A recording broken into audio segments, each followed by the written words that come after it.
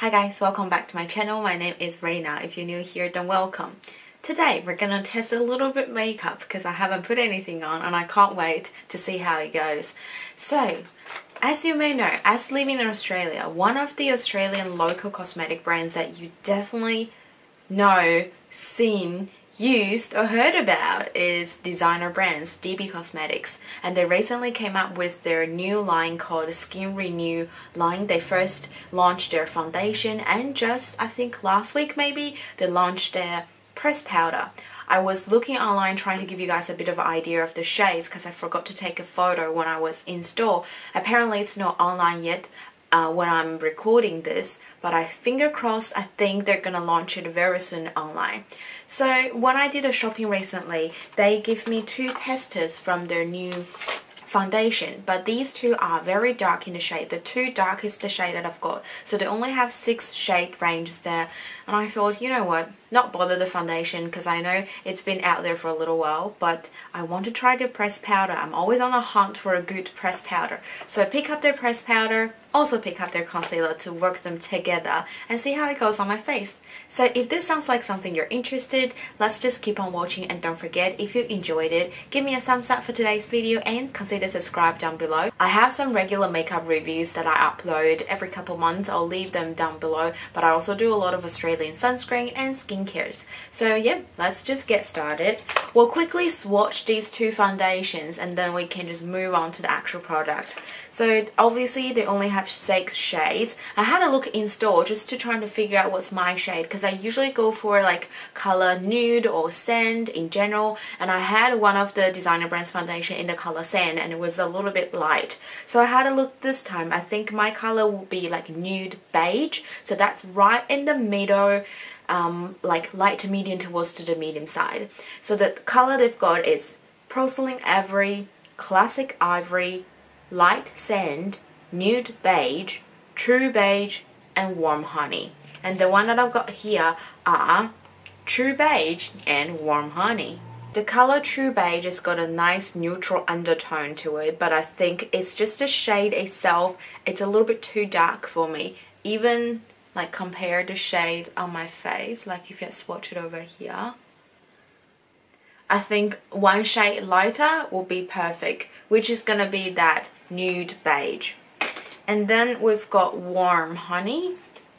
Yeah, the warm honey is definitely too dark for me. So let's just pop that one over here. Slightly on the warmer side, but I think it's nothing too pink. At least on my face, it looks like a bronzer shade to me. So yeah, we're not going to use any of this. It's too dark. Now let's have a look of the concealers they've got. They came up with 4 shades with the concealer. Let me have a look on my phone. What are the shades availability? They've got a shade porcelain, ivory, beige and honey. I pick up the color beige. I tried the ivory. It will be like a brightening concealer for me, and because I'm using the pressed powder mixed with this concealer, so I'm sort of using this as a concealer slash foundation for today. We've got 8 mils of product here and retails for $16.99. It is claims to be a lightweight ceramide infused concealer, melts into the skin for a natural hydrated finish. It is having a doe foot applicator here, and also on the tip of the concealer that gives you a little sponge which you can use it to dab it. I guess it's friendly if you're on travel that you don't have to bring a separate product with you. So this is the shade of the concealer. You can tell, although I've wiped off my foundation, this is definitely lighter than the other two. So what I'll do is I haven't put any primer on. I just did my last step sunscreen. We're just gonna lather it on. Okay, my SD card was full, so let's just apply it to the areas where I usually do, which is my under eye area. And maybe just the chin here because I've got a lot to cover. It says it gives a natural sort of finish, so we'll see how it goes. On this side under the eye, I'll use the sponge and then we'll use a brush on this side. Maybe around the chin, I'll just go with my brush. Let's blend it out.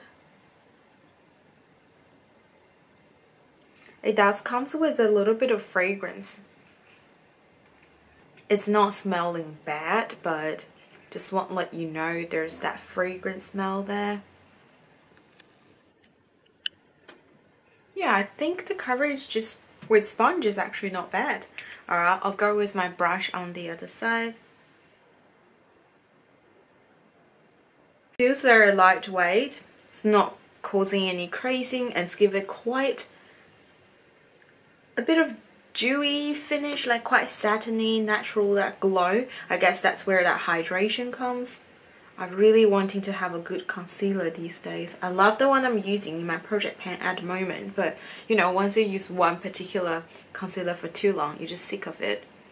So this is the side with brush, and this is the side with sponge. I can still see my dark circles coming through, but I don't notice a huge difference. Like the side with the sponge actually feels maybe just a little bit better. I might just bring back a little bit.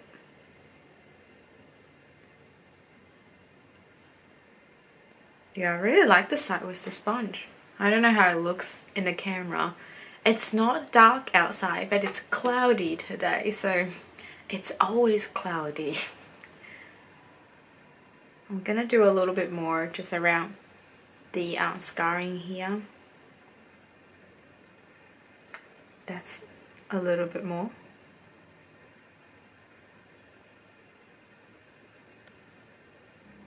This probably can build up to a medium coverage. I'll just get the rest, whatever left on my brush, doing a little bit of my T-zone, brighten up a tiny bit. I don't mind. Like, this is a good coverage that I would like to have on a daily basis. Definitely not full coverage, but it feels very lightweight. It's not tacky, it's not sinking into my little fine lines there, so it's really, yeah, quite impressive.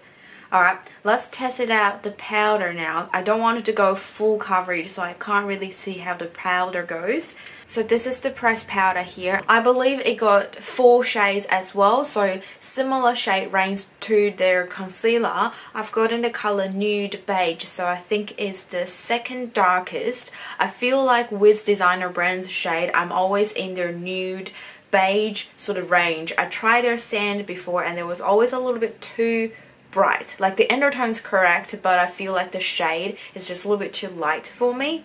So it comes with a little sponge over here and a big size pan. We've got 11.5 grams. That's pretty decent. And you also get a little mirror over here where they cover the sponge. I had a look of this mirror the other day, like used it. I think it's really good.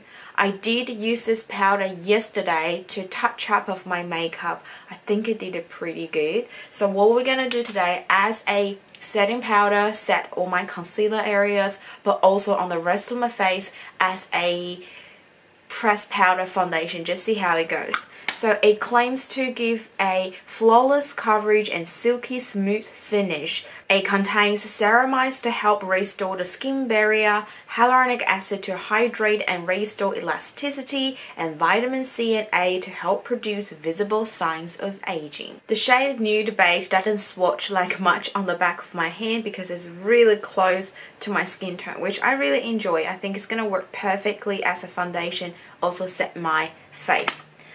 What I'll do half face with the sponge it gives, and then the other half face with a brush. And using a brush with a pressed powder, foundation or face powder is usually the way that I enjoy. So let's go with the sponge first.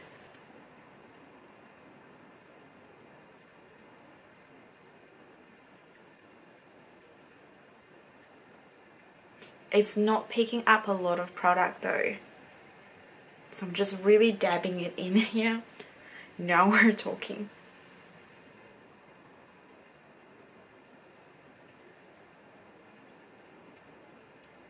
It's definitely a light coverage so far.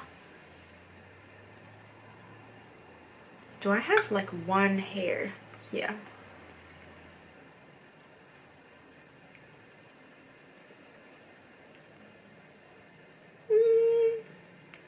Yeah, I can see the foundation. It's sort of mattified everything, slightly even my skin tone. I just think with the sponge is not giving much of that sort of coverage. It's just really hard to get the product on the sponge and then transfer it onto my face. So I'll leave it like this. Let's go with the brush on the other side and see if there's a difference. So I'm just using a Tarte brush, a face brush. This is one of their holiday collection a couple years back.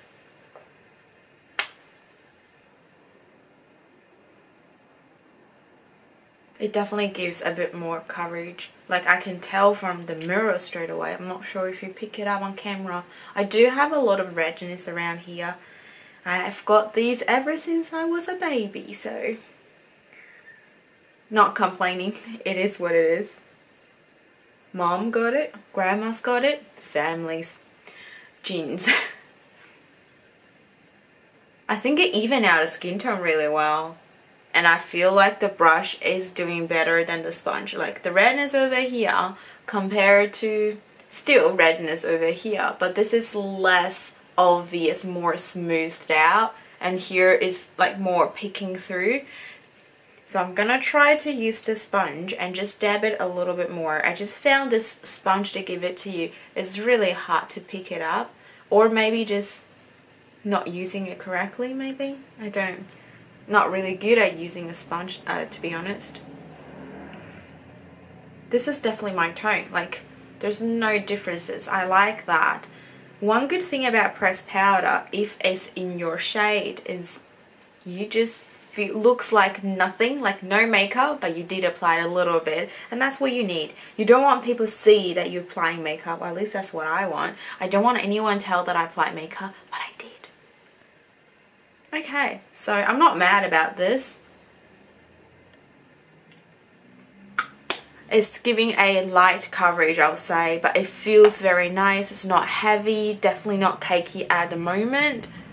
And it sets the concealer pretty well, but to be honest, the concealer probably don't need to set. It feels so good. Very lightweight. I'm very happy. The powder, I believe it's around $14.99 to maybe $16.99. It's the same price range compared to their concealer. I'm really happy with both of these at the moment. I'll just quickly do like a simple eye look and contour and the lipstick and stuff. I'll come back to give a quick first impression. Alright, so I just did a very simple look. Everything that I used apart from my lipstick is all coming from the Project Painting products. So really simple, not going anywhere, purely testing out, and I think it's really looking nice. I didn't even use a setting spray because I don't want anything to sort of change the look of it, but nothing was moving around. Everything else applied nicely on top of it. I think it looks good for a daily basis. It's not one of those that it's gonna create a flawless look, that it's gonna, for that special occasion, usually you go for a liquid foundation anyway. For a quick daily basis, even going for work, if it can last that long, I think it's gonna be really nice. Let's have a look at the time now. Time has been flying because my SD card was full, so it took me forever to export things. So we're 1:25 at the moment. We'll come back and see how I go throughout the day. I'm very happy how it turns out at the moment. Really exciting and high hopes for both of these. I'll see you guys soon. Bye. Alright, I'm back for a check-in, and this will probably be my final check-in. We're currently 6:38, so the whole makeup has been on my face for more than 5 hours now. I turned off my studio light, but I kept the room light on, and I'm facing towards the window, so there's a bit of mixed natural light. I feel this is more close to what you see in real life. I'm really impressed. I mean, I used the pressed powder. It didn't take me much of effort, and the finish that I've got is almost like I applied a liquid foundation with light to medium coverage. I like the coverage. I like how it goes on the face. I didn't do any touch up. I did blow my nose. I reapplied my lips, but it's not affecting anything. I still like the side with the brush a bit better than the sponge they provided. So application method wise, I reckon brushes bring a better of coverage on there, but look at the shines here. It's actually really good. And looking at all the concealers, I'll just zoom you guys in a little bit. I think the eyeliner and the mascara definitely leave a bit of darkness around here, and you do see through that sort of dark circle a little bit more obvious than I first applied it on, but it's still a lot left in here, and there's no cakiness, no creasing whatsoever.